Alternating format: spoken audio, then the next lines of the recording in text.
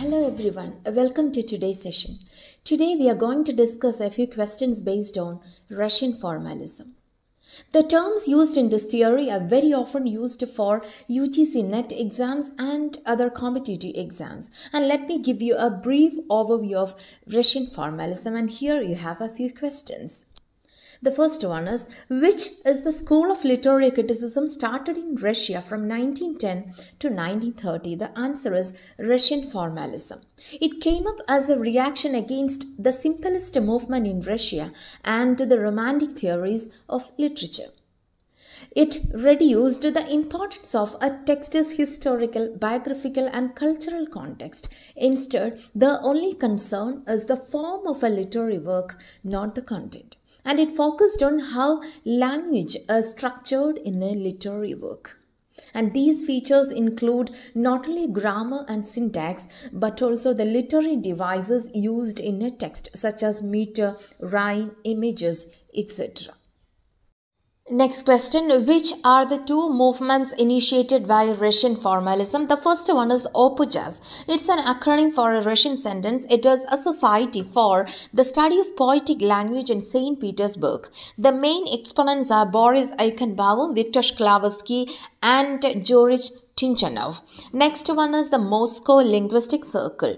The main proponents are Peter Progetriev, Raman Jakobson, and Grigory Venker.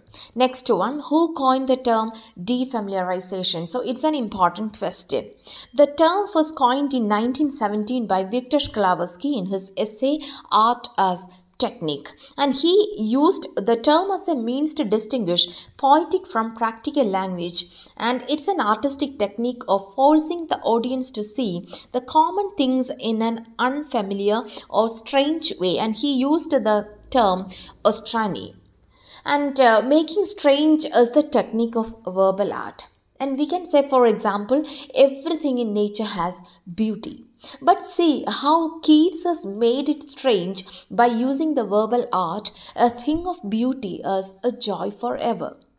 And another example is George Orwell's Animal Farm, where the animal images, story structure, and language expressions are different. They are all presented in a strange way.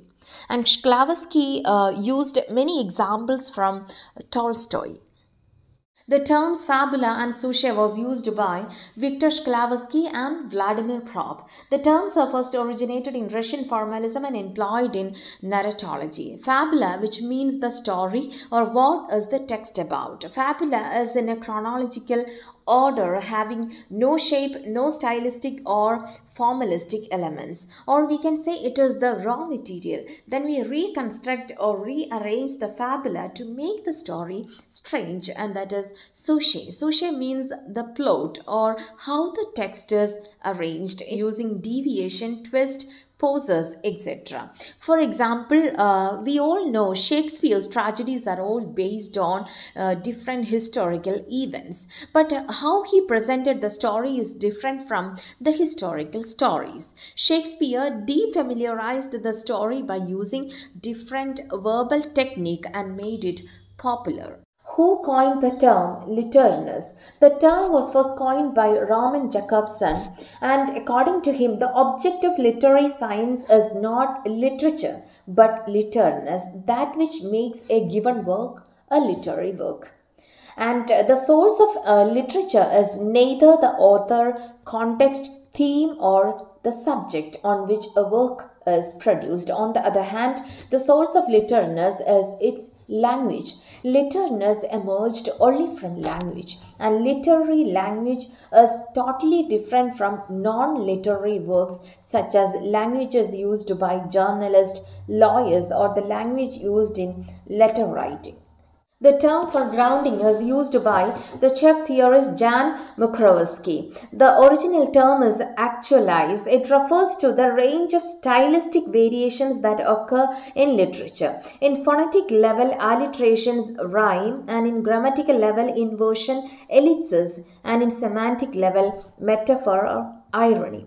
In everyday language, communication is the primary purpose, but in literature, the purpose of our grounding is to disrupt such everyday communication. And according to this theory, by employing unusual forms of language which breaks up the reader's common routine behavior or commonplace views are replaced by new and surprising insights.